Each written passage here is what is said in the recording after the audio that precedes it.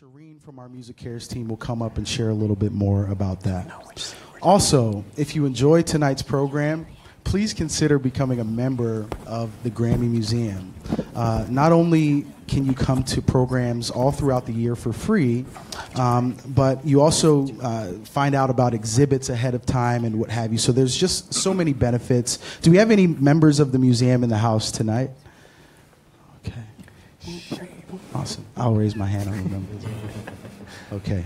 And so anyhow, before we get started, I just want to say a few thank yous.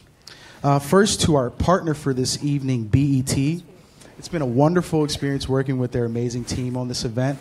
Just want to give a very special thank you to Jermaine Hall, Kara Barnett, and Andrew Ricketts, as well as the rest of the amazing BET team. I'd also like to thank the Grammy Museum leadership, Scott Goldman and Rita George, our senior leadership at the Recording Academy, as well as the entire Recording Academy staff who worked really hard to make tonight's event happen. I just want to take a moment to mention their names. Kelly Purcell, Shireen Jonty Reed, Yvonne Faison, Lindsay Gabler Williams, Mazen Alawar, she's recently married, Alexis Maurer, Sean Ruderman, Andy Cox, and our fantastic LA chapter intern, Hannah Koulis. We'd also like to thank the artists' teams who were also very supportive of this event from the very beginning. It has been a pleasure working with all of you. And last but not least, we'd like to thank all of our Recording Academy members who are here tonight. We truly value your membership and your involvement with us. And so without further ado, I'm going to begin introducing tonight's panelists and our moderator. Our moderator is currently the head of original content programming at Ambrosia for Heads. He is formerly the editor-in-chief at Hip Hop DX. He has been featured on Revolt TV's Revolt Live as well as in Billboard magazine. He recently participated in a debate at the prestigious Oxford Union on whether Kanye West is more relevant than William Shakespeare. This moderator has also been the centerpiece of digital campaigns for Lexus, Honda, Brisk, and Simple Mobile, and has hosted concerts and panels nationwide. He's currently based in Los Angeles. Please give a warm round of applause for our moderator for the evening, Justin Hunte.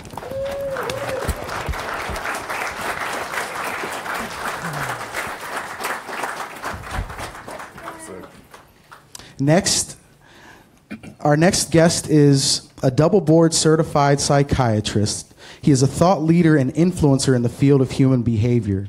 He founded and oversees the Lumion Center in Beverly Hills, an outpatient treatment center for addictions, psychological issues, and personal development. He's been all over news media, and you've seen him on Oprah, Dr. Phil, Dr. Oz, CNN, domestic and international. He currently hosts the show Reef Madness. Please give a warm welcome to Dr. Reef Karim.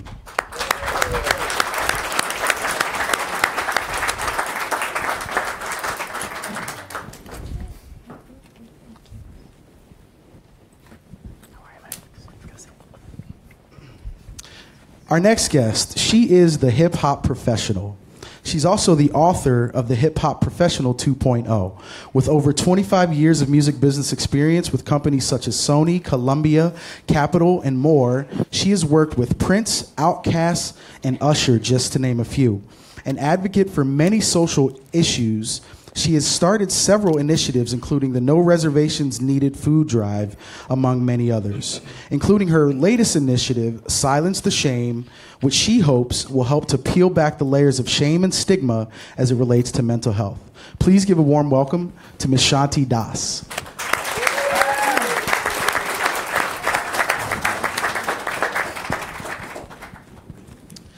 Our next panelist is a Grammy nominee, raised on the south side of Chicago.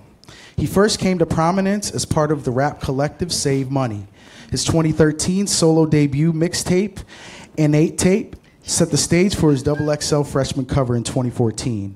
He dropped his critically acclaimed EP, There's a Lot Going On, in the spring of 2016, and recently released new capsule, The Manuscript. He'll be releasing his debut album this coming summer. He's also been very vocal about his feelings on the topics of mental health, and he's a voice for a new generation of artists. Please give a warm welcome to Vic Mensa.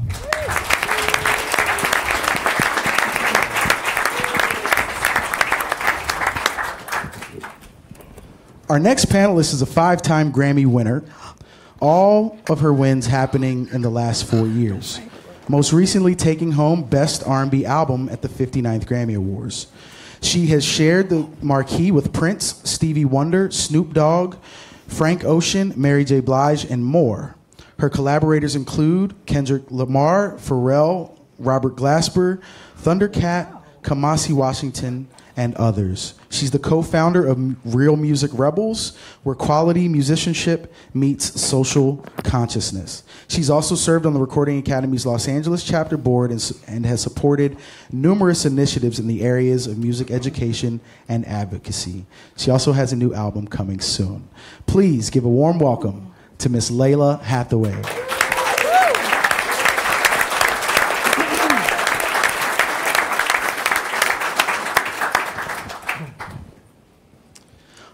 Our final panelist is a living legend and 12-time Grammy nominee.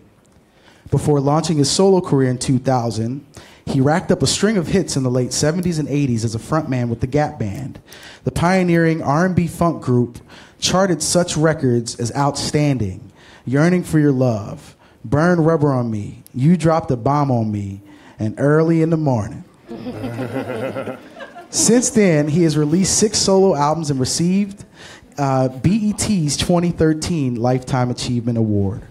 In the years between the Gap Band's heyday, he survived drug and alcohol addiction, homelessness, and prostate cancer. He chronicled his odds-defying life and career in 2015 best-selling autobiography, I Am Charlie Wilson. Sober now for 22 years, the singer says, "I wouldn't have believed I'd be where I am right now. That's why I shout every night, because I thank God for allowing me to be here." Somebody say amen. Amen. Amen. Would you please give a warm welcome to Mr. Charlie, Uncle Charlie Wilson.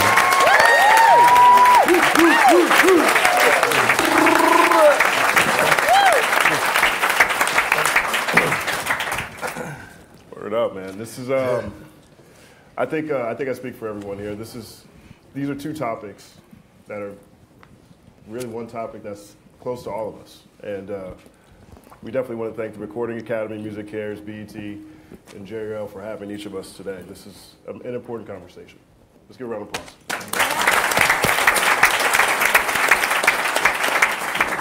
I want to start with you, Vic. I mean, I think Jerry L gave a great introduction when he talked about how open and outspoken you have been on this topic. You've talked about your own experiences and how different substances have helped you with creativity, different experiences that you've had with a near-fatal acid trip. How have you been able to make sure you can control your substances while maintaining your creativity, which I think is something that's a fear for most artists? You know, for me, I could remember the moment when my brain started to change. I was maybe 15 years old, and I started smoking weed when I was 11 years old. And anxiety and depression runs in my family. So I guess as I started to get older and come into adolescence and later into adulthood, I could feel the things that I was putting into my body start to impact me differently, and those effects start to carry on into times when I was completely sober. You know, and I was lucky enough, like a year and a half ago, to have a person in my life that was able to make a selfless act and taking a back seat to seeing me get better and push me to go get help. Because, I mean, you know, as the saying goes, hurt people hurt people. And maybe certain things that happened in my past, and we all have a long repressed history, you know, especially in our community. And so, as I said, I had somebody in my life that was kind enough to push me to get help, and it was only then that I really realized that I could be that better vision of myself that I could remember, because there was a period of time from adolescence when, you know, we start fucking around with this stuff early, and as that spiral kept going and kept getting deeper, and I'm reaching out, grabbing onto different things to try to bring me up to where I thought I should be or where I was in my perfect vision of my world. I just started to lose sight of who I really was, and I forgot that I could be happy. I forgot I could go through a day without, just feeling ultimately suicidal. And it was a dark time for me.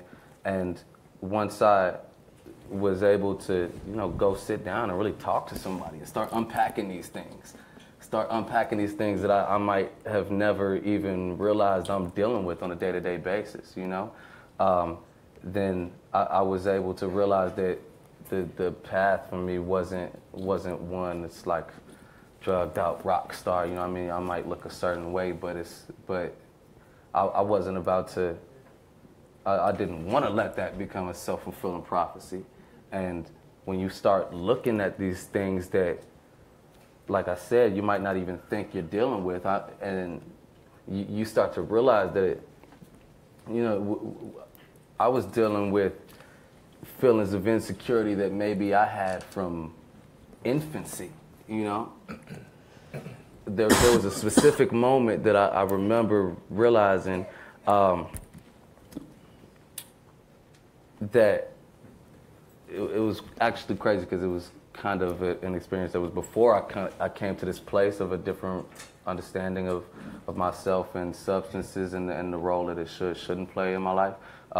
But basically, I realized that there was like a pain I was dealing with from being a small child, and my mother's white from New York, my pops is from Ghana, he's from West Africa, and I realized that there was a sense of not fitting in that I had been dealing with ever since being a baby and seeing my mother and wondering why I didn't have blonde hair and blue eyes, And that's something that when I'm 22 years old, it's not occurring to me that maybe I'm dealing with pain from being a baby, pain from coming onto this earth.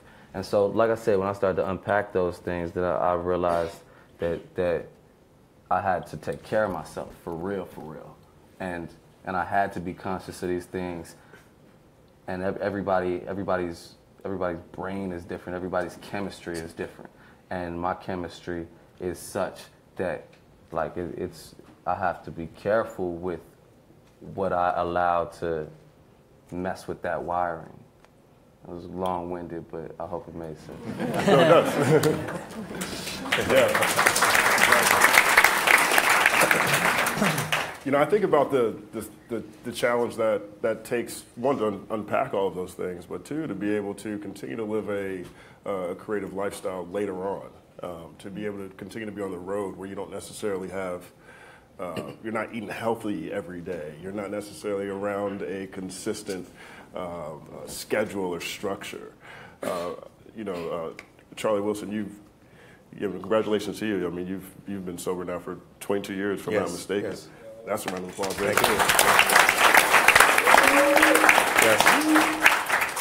I know a lot of young artists, and I've spoken to a number of young artists who really do feel like they need to lean on certain substances in order to maintain that creativity.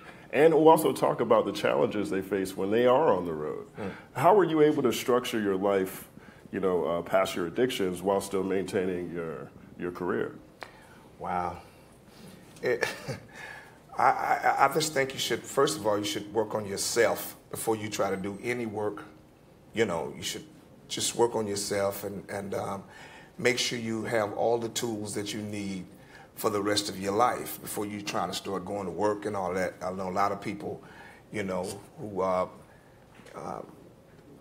getting high and say, I got to go back to my career, and just run right out there, and the first week they're back to doing the same thing. But I just think you should work on yourself. But I keep a very special person with me all the time, and that's my wife, and she's basically almost like a rehab.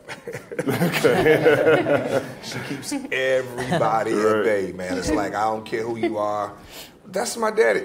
Go around that way, and we'll talk about it later. And so everything is pushed away from me the first few years. I mean, she understood exactly what my mind was thinking at all times.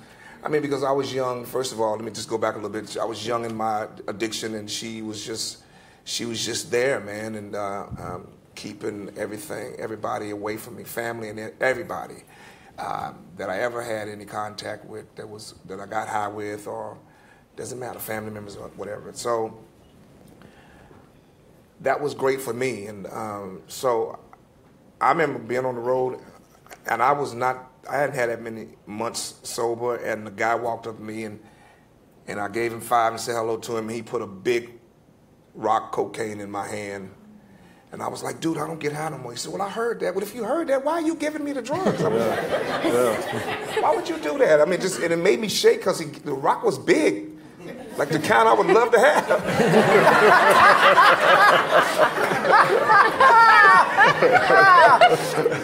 So I was nervous that night, and I went home, and she was like, when I got back, she said, you okay? I was like, yeah, man, but jeez. It's like, so you have to really be careful.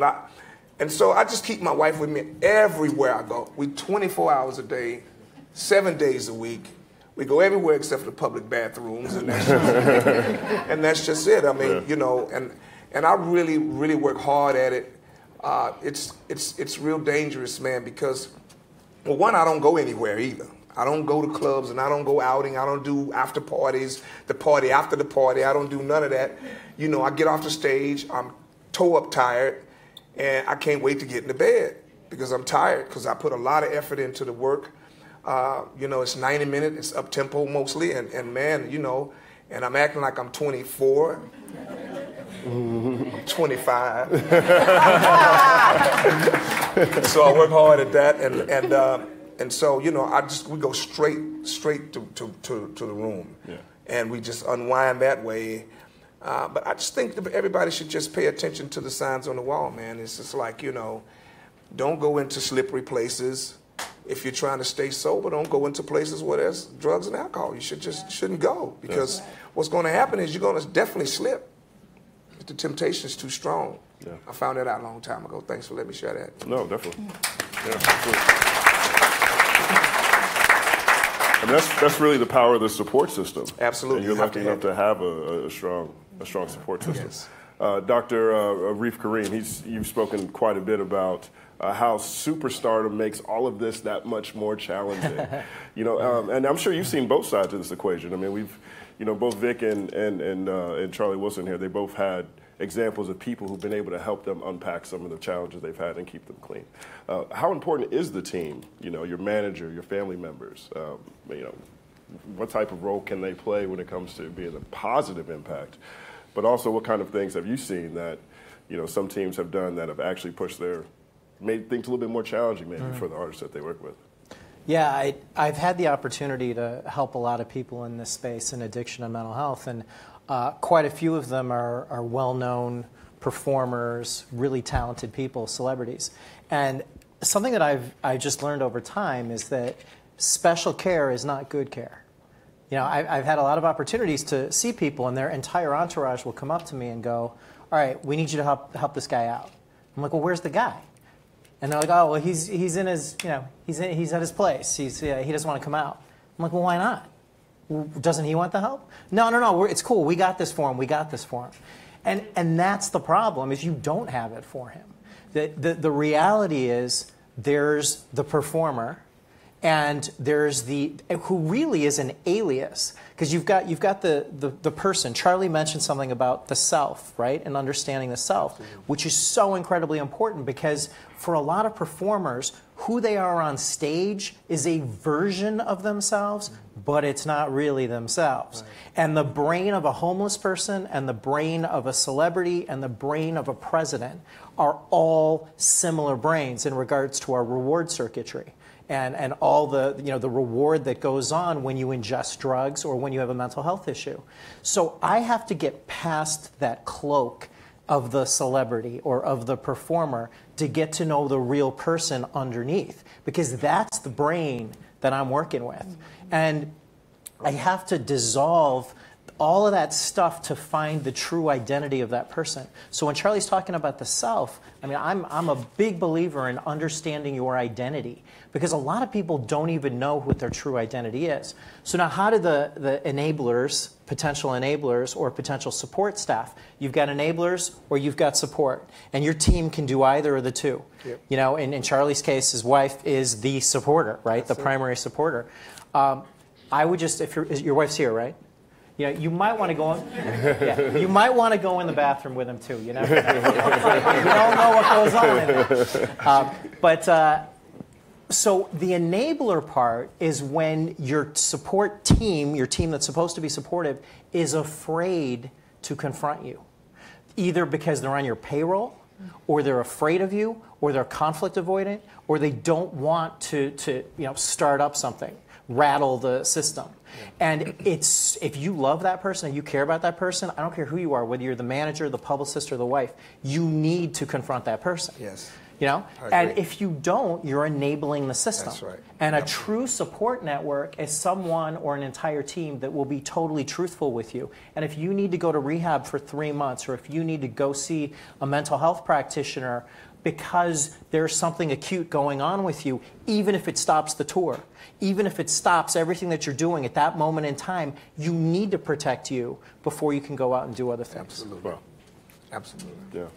I mean, I think that's an important thing. And I'm not sure how often we think about the, I guess, from the executive side or from the manager's side of these situations when they see their artists or when they see someone they're close to going through some of these challenges. I know, Shanti, you've had a number of experiences in that situation.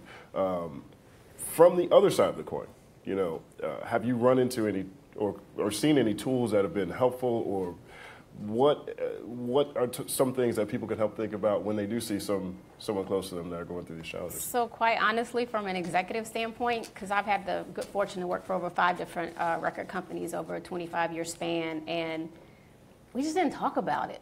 I hate to say it, but I have to be 100% real. We cared about the artists, right? We wanted them to be healthy, but it was about the bottom line. And I put together many a promo tours in my day, and the artists just go and go and go. And sometimes, you know, we would blame it on them being exhausted, but sometimes they would be depressed. You know, it's a lot of sacrifice that goes into becoming an artist and a superstar. And the amount of pressure that comes from the record company sometimes, it's tough. And so I don't think any of my artists particularly expressed to us that they were going through any mental health concerns or disorders, but we saw the pain, we saw the frustration, and we would encourage them to go to the doctor if they had a cold or, you know, if something else serious happened. But as it relates to mental health, nobody wants to be labeled. No one wants to feel like something is wrong with them. And I think that's the one thing about the entertainment industry, from an executive and an artist standpoint, that bothered me is we got to be on 24/7. It's all about, you know, putting up this mask and this facade, and people are hurting. You know, we've lost several executives to suicide. My dear friend, the late, great Shakir Stewart, Chris Lighty, who I know there's still some question on whether he committed suicide or not, but, you know, I listened to the recent podcast that they did on Chris on Spotify, and it just talked about some of the mental health issues that he had, and it's just something that we didn't talk about. And for me, I think it's refreshing to see what MusiCares does now, but we didn't really know about it. And that was just, you know, 10, 15 years ago, that they would come in and help and give the support like that to a lot of artists, or even executives for that matter. And we got to do better. Yeah. We push these artists to a point sometimes of no return.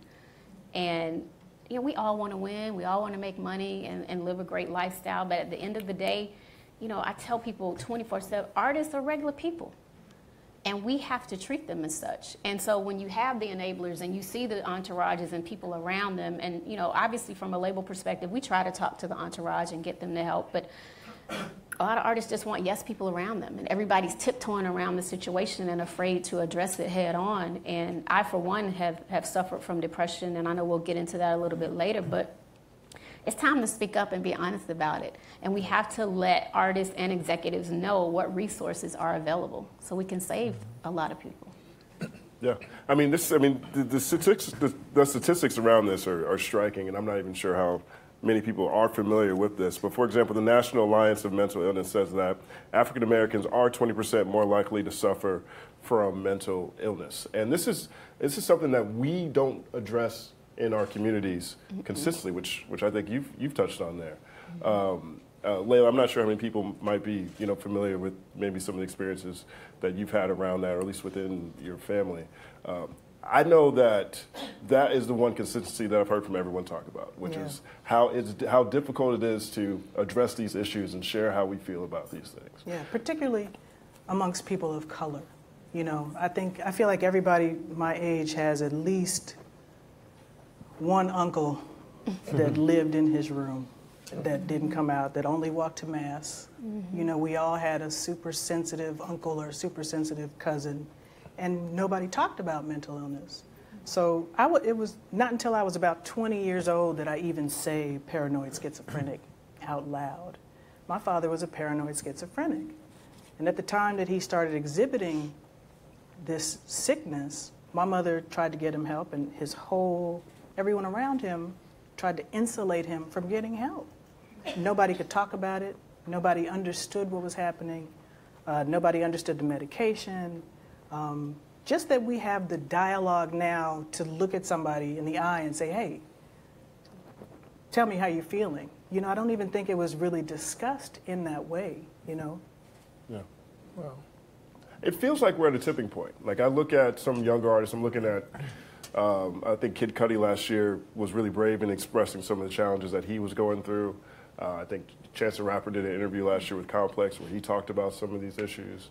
Shanti, I know you've gone through gone through depression and had different abilities, or different things that you were challenged with. What was the reluctance, or was there reluctance to share those feelings with people? Yeah, of course. So my dad committed suicide when I was 7 months old. And Father's Day was this weekend, and it's always tough. I'm 46, and it still doesn't get any easier. People tend to think that because I didn't know my dad that it's easier, but it never is. And so that cloud of suicide hung over my head for many years, and I kind of just threw myself into my work. And I just wanted to be successful, and I wouldn't even let my mom bring my dad's name up. I didn't understand what suicide meant, and I always thought that when my back was up against the wall, is this something that I'm going to do? And I remember it was 2001, and I went through my first real bout of depression. I was living in New York City, and I finally saw a therapist, but I kept it very quiet. I didn't tell any of my friends there, especially none of my colleagues, because again, I think people, when you're labeled, it's looked at as a sign of weakness, and no one wants to be perceived as weak in this industry because you always got two people trying to take your spot. And so everybody's trying to, stay on top of their game. But it was difficult for me to be able to open up and share because as a family, we didn't go to counseling when my dad killed himself. And 4 years ago, my best friend committed suicide. I have a family member that's bipolar, and I suffer from depression. And I came out and started talking about it 3 years ago, and I was terrified, because you know how people on the timeline scrolling through, and when I first mentioned that I was depressed, people were like, what do you mean you're depressed? You're so successful, you're this, you're that, and I'm like, I'm human, right? And then 2 years ago, I had suicidal ideation, and I'm cool, I'm here, right? I'm still here, and thank God every day for getting me through that. But this is my testimony, and that's why I started my initiative, Silence the Shame, to peel back the layers of shame and stigma around mental health so that we can normalize the conversation. What people don't understand is it's not necessarily always the more serious disorders, right, like bipolar or BPD or paranoid schizophrenic. You are one traumatic experience away from possibly dealing with a mental health disorder. It could be the loss of a spouse, a parent. I was talking to Vic about this because he's from Chicago. These kids in these urban communities who happen to see their homeboy or their uncle or their cousin or their parent get shot in front of them, guess what? They're going to experience PTSD. People just think the military. No, that's PTSD. That's real. And so, what we're trying to do is really be a voice in the community and bridge the gap. And, we did a social media launch in May, just a month, almost a little bit over a month ago, and we got 90 million impressions in one day. Wow. And I'm just so grateful because we had everyone from Ludacris to Russell Simmons to JoJo to Candy from Real Housewives, like everybody around the country. We even had posts from Tokyo and Cape Town. So it just shows me that people want to talk about it. And so I applaud everybody on this panel today because, y'all, we're going to save some lives. I like to say making lives. We're making lives right now. And we're letting people know it's okay to get help. Yeah, it's okay.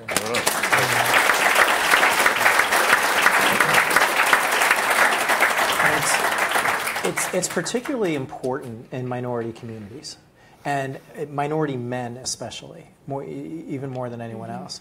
And you know, I'm Indian. I'm obviously not African American, but in the Indian community, I'll do a talk or I'll go to an event, and I'll talk about mental health, and people will literally be like this, like they don't even want to see, they don't want to know, they don't want to make eye contact with me. But those same people, when I'm walking out to the parking lot to my car and I pass the bushes, people are literally popping out of the bushes going, "Hey, Doc, I got this friend," you know, and they're like hitting me up, and it's so stigmatizing and shameful to talk about anything above the neck that's problematic. Anything in your brain, you can break your arm, you can, man, I broke my leg jumping out, you know, but you have something going on with your brain, and it's a very scary thing. So anything we can do, I applaud everybody that's here, anything we can do to destigmatize this is incredibly important. And, you know, Vic said something about trauma, you know, and which has been reiterated on the panel. You know, the theories behind addiction and the connection between addiction and mental health, there's a couple of different things. And I heard both of them when Vic was talking. One is about, he mentioned something about, you know, needing to up a level. Like I was constantly trying to reach like a certain level. In addiction, one of the theories is dopamine depletion, which is there's too little dopaminergic tone, too little of this neurotransmitter in somebody that may have an addiction. And because it's low, you're constantly chasing a feeling. You're taking whatever you need to take or doing whatever you need to do to try to increase that level to feel normal. And that's why somebody will say, "Doc, the first time I had that drink, I felt totally normal. Doc, the first time I did that line of blow, I felt normal." They really mean that. Because from a neurobiological perspective, that's what's happening. The other theory behind it is trauma-based. And this comes to the PTSD, it comes to the lifestyle, it comes to the neighborhood, it comes to the violence. Trauma, even as a neonate, even in the womb, there's studies about trauma from that mom, what that mom's experiencing can pass on to the kid. From any age up until adulthood, your ability to handle trauma and how much trauma you ingest in your system and your brain can absolutely make you more vulnerable to having a mental health or addictive disorder. Yeah. You know, I think as we continue to talk about how we need to bring awareness to this topic, and that connection between addiction and mental illness is something I don't think that most people are aware of. There's, correct me if I'm wrong here, but there is a point where addiction becomes, or the brain becomes altered, so it kind of is an example of mental illness after a certain point. There's like 60% overlap between the two. Wow. It's a lot. That's a lot. I had a finance professor who said 5% of anything is a whole lot. 6% kind of sound the same. I think when I listen to music, when I listen to a lot of songs where artists are addressing this topic, maybe that's the reason why they tend to hit us harder, because there is a 6% overlap with some of the things that we view as common or some of the things that we're afraid to even talk about. On your capsule you just dropped, the manuscript, there's a song called Rolling Like a Stoner. It's a really honest song about just life as a rock star, kind of sounds like, Vic. Do you want to talk about that a bit? Yeah, you know, actually, I was talking to somebody about this earlier today, because it occurs to me, you know, when making music and having a demographic that's a lot of young kids, you know, that I don't want to be misinterpreted as trying to mislead the youth, like go pop pills, go drink alcohol, do drugs. But at the same time, there are certain situations where I feel like this music, this is at this point like my drug, you know, music, and this is my release. This is what gets me up in the morning, and this is what keeps me going. So I kind of have to be honest about my experiences, and really the bottom line of that song and the most important line of that song is, I got a problem nobody knows.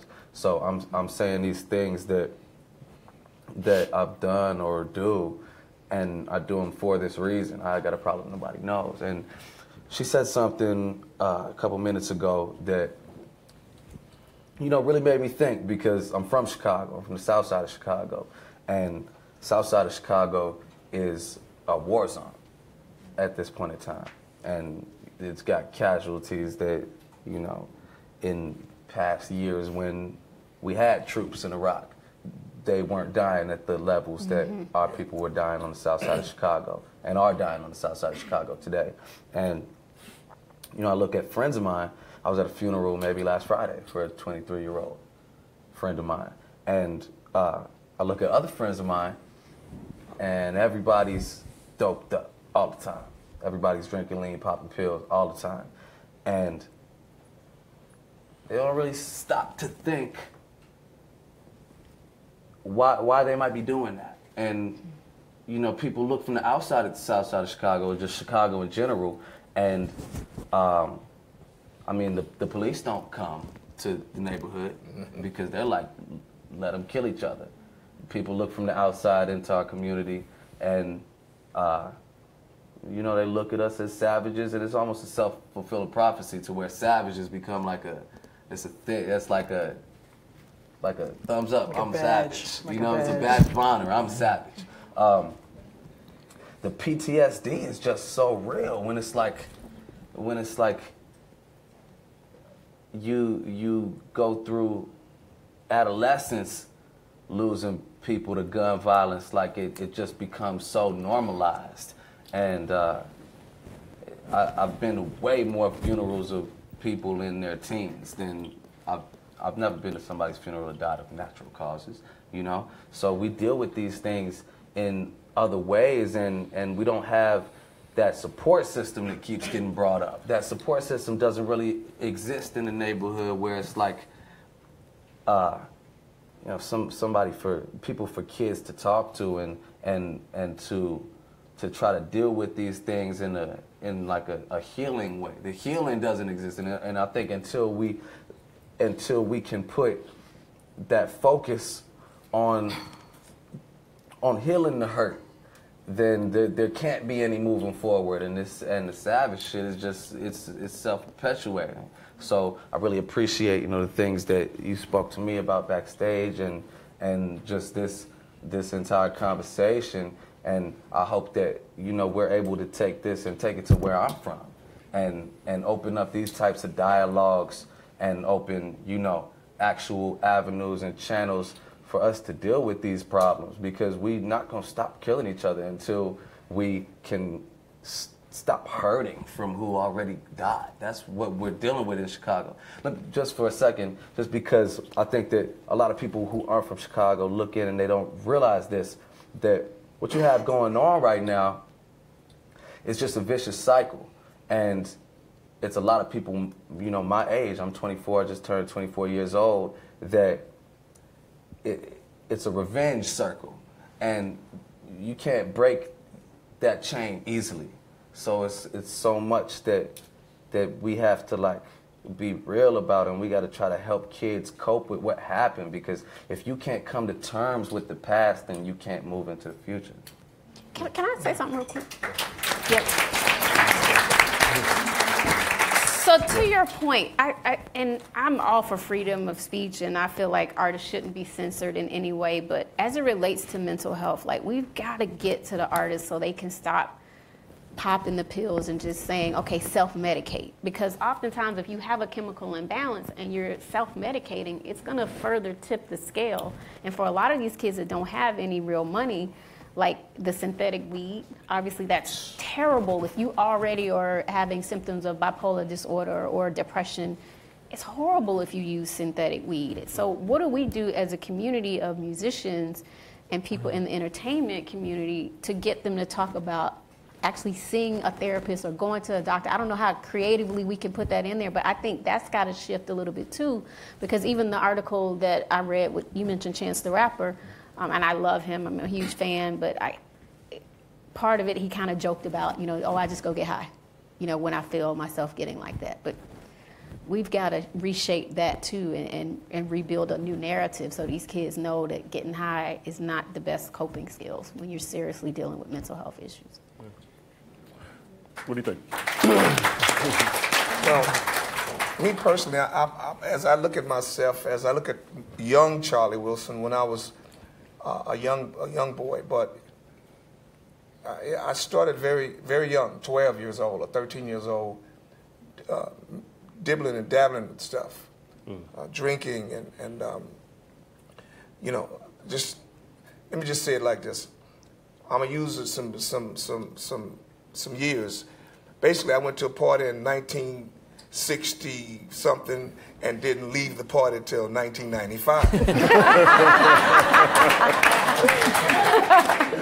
Now I must have a mental problem. Anybody who can stay up, not 1 day, not 2 days, 4, 5, 6, 7, 8, not 12, 14, 16 days without food or water, getting high, that must be a mental patient.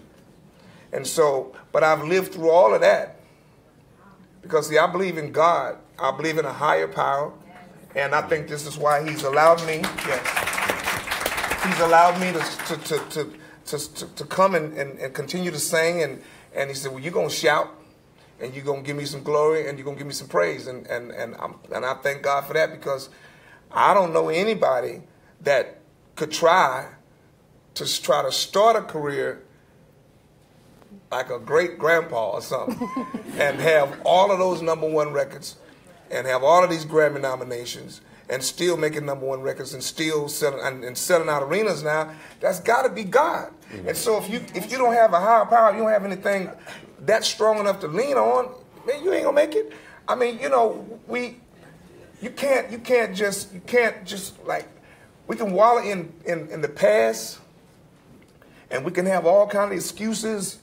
And Wally and all of these excuses, man, it ain't gonna do nothing but keep you getting high. It's like you have to stop, recognize the point. Like, people die, a lot of young kids die, man. They're just dying, you know, because they don't have anything else. They don't know anything else. They see other people kill when they're 9. They see other 13-year-olds getting killed, and they like, I want to kill. Right. Nobody's even talking to them about just life. Let's live. Let's live and talk to the other young ones that they coming up. And I don't, man, I just thank God for myself, man, and that He's allowed me to come here and still testify and share my story, man. So I don't know if that. Well, I think you're an interesting case, right? I mean, because you've had the best of both worlds. You've been able to lean on your faith to get you through it, Absolutely. But you went and got help. Yes. And I think a lot of times we do one without the other. Yeah. Let me say this thing. It was 7. I went through 7 rehab doors, or 8. And I went because somebody else told me to go. But the one time I said, I am so sick and tired of being sick and tired of just sick and tired of this nasty looking person in the mirror. And when I got to that rehab that last time, you know, I must have smoked my brains half out going around in circles before I went in there. But when I did go in, I was like, okay, this has got to be it. God, if I don't get it this time, then I'm going to die. I already know I'm going to die. So, you know, hey, man, man, it's crazy. I live to thank God and to share my story with other people and young upcoming stars. And I said, man, I used to think I always had to have a Long Island iced tea or got to go. And then when I started snorting cocaine, I thought I had to go get that before I can go on stage. I mean, I wasted all of those years when I could have did it when I was 20-something years old, what I'm doing now. But I thank God He allowed me to just circle around there, you knucklehead, until you get it right. Yeah. And then I'm going to give this what you really want to get, but you got to get right first. And so, you know, we got to keep sharing and talking about mental illness and drugs and alcohol and people ODing and people killing each other. We got to keep talking about it to the younger generation, and whatever you're going through, you have to just, you know, you got to keep telling the young bucks, hey, man, look, don't go kill him, man. Just let him live. You see, I mean, I don't know if that's the solution, especially in Chicago, man. I see so many bricks with names on it. I just wanted to cry. I went and seen the wall with all of the bricks with all of the kids' names. It's so, like he said it, man. It's more people, more kids down in Chicago on the South Side as in Iraq. It's like that was crazy to me. And what's the life expectancy? They don't get what? They barely get 20. Some of them. Yeah, I ain't got no numbers, but I think that this is important. Dialogue is important, That's but sure when it comes to the things going on in Chicago, and to be frank, in black communities all around this nation, it's not just us involved in this. No, there are a lot of hands pulling a lot of strings, for sure, pointing us against each other. Oh, for sure. But you know, it does start at home, because we I think are in understanding that other people want us to fail. So I think that when it comes to the community and to stopping this killing, it's about investing in this community, you know, and investing in each other, and you know, being able to build that infrastructure that they have taken away from us, and taken away from our communities. And if our tax dollars aren't going to go to good schools in the neighborhood, then we got to make good schools in the neighborhood. And we have to have clinics in the neighborhood. If they want to take out Planned Parenthood and they want to remove funding from mental health, then we got to add funding. Those of us that are able to make our own funds, you know what I mean? We got to add our funds back to our community. Yes, I agree.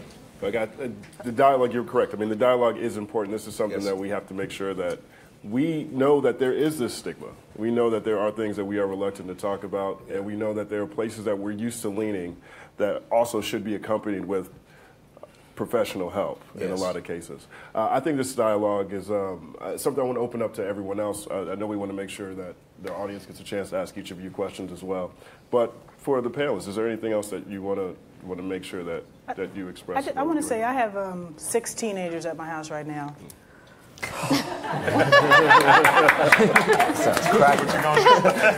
What you gonna do? My wallet is empty, and generally, we were talking earlier today about compassion fatigue. Have any of you heard of this? My best friend is a teacher. She's been in Compton and Watts for the last 15, 20 years teaching, and so she talks to me about the kids a lot. So having these 6 kids in my house from ages 9 to 15, I am really getting a crash course in just talking to kids. All of them are depressed. A couple of them know they are depressed. All of them have post-traumatic stress disorder, and it's really deep. Just trying to engage them on a daily basis, just trying to talk to them. You know, I catch each one of them at different points in the day like, what's up? What you doing? I mean, I know that I'm like the crazy old lady that's bugging them this summer. But every day, I'm just trying to engage them and talk to them about what's going on, what they're listening to. You know, they're in their phones constantly. So what's in your phone? What are you learning from your phone? Who are you talking to on your phone? I'm just trying to do my best to engage them. So I feel like, for me, it starts there with as many kids as I can, with as many people as I can, just trying to be open, to try to be a channel for peace and for change. That's great. That's great.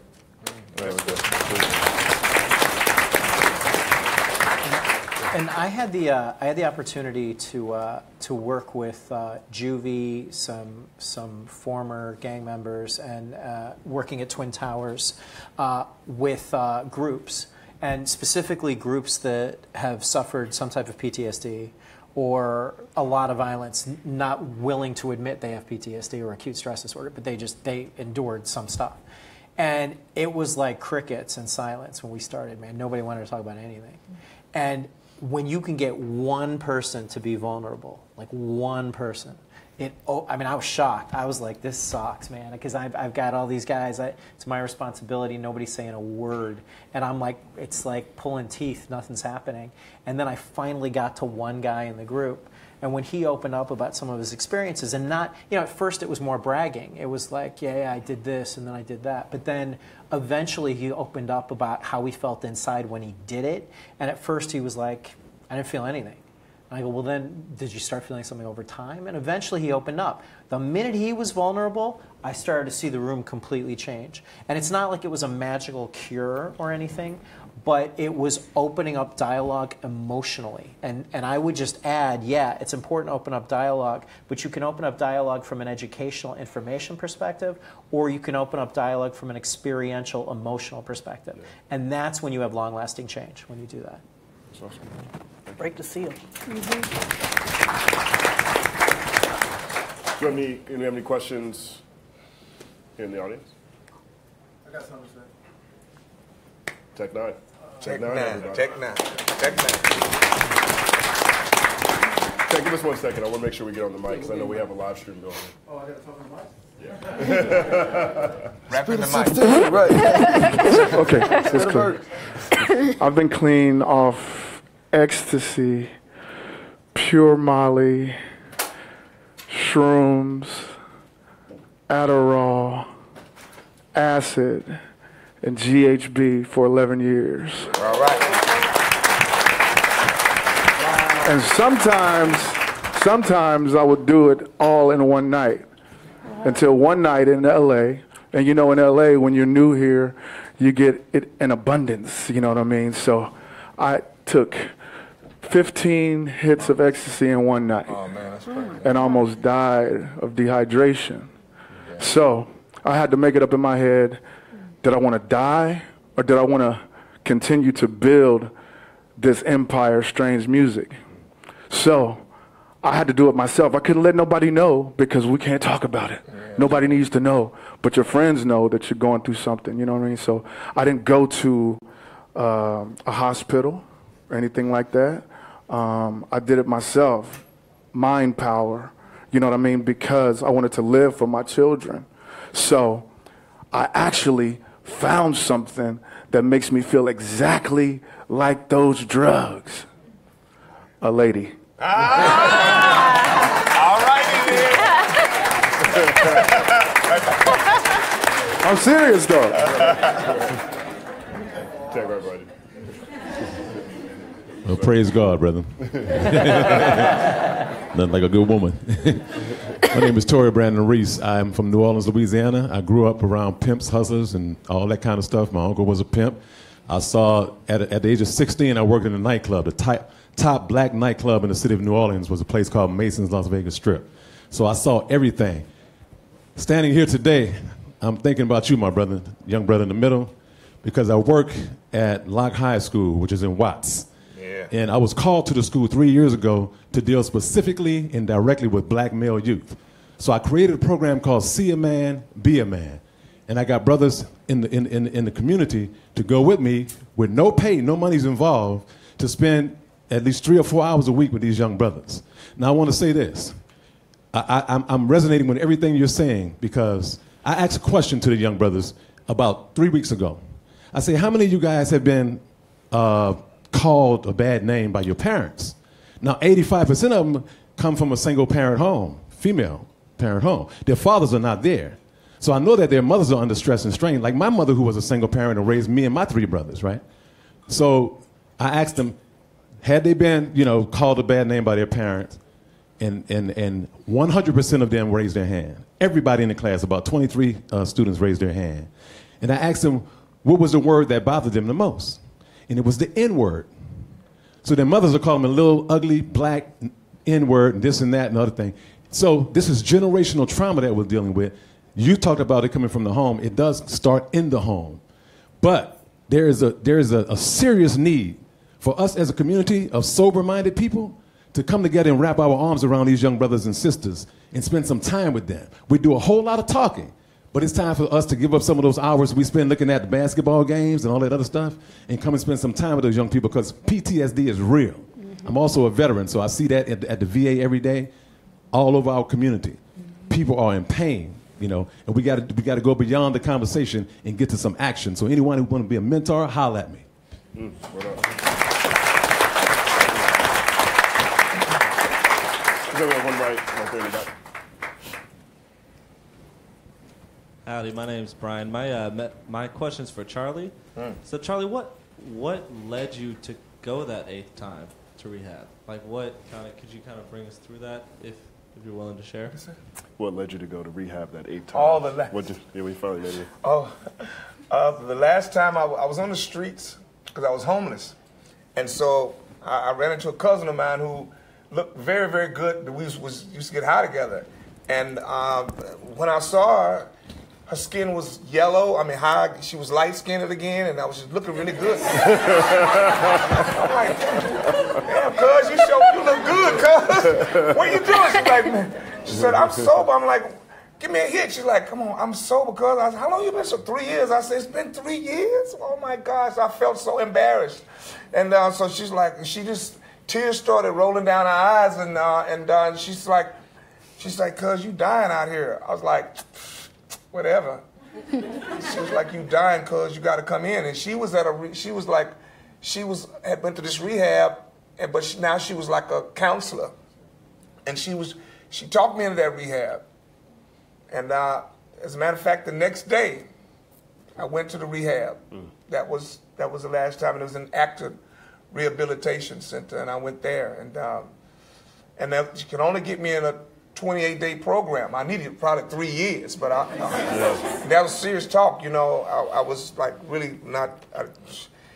If you'd have seen me, you'd have been like, "Oh my gosh!" It's like I was the ugliest thing. I mean, I was just ridiculous looking. But they got me in this 28-day program, and for 14 days, I was, acting like I was a superstar. Ain't had a nickel in my pocket, ain't had nowhere to stay, and I was acting like I had dyed my hair red blonde. Can you see a matchstick? I weighed about 100 and something pounds. Like what I weighed in the 7th grade. That grown man weighing that much, So I was pretty small, and so the last 14 days I kind of got a hold to my spirit and broke down, and from there I started gathering tools. But yeah, that was a cousin who helped me in there. Thank God for Shirley Bennett. Wow. Yes. Let's go right here, then we'll come back to you. This, right there in the back.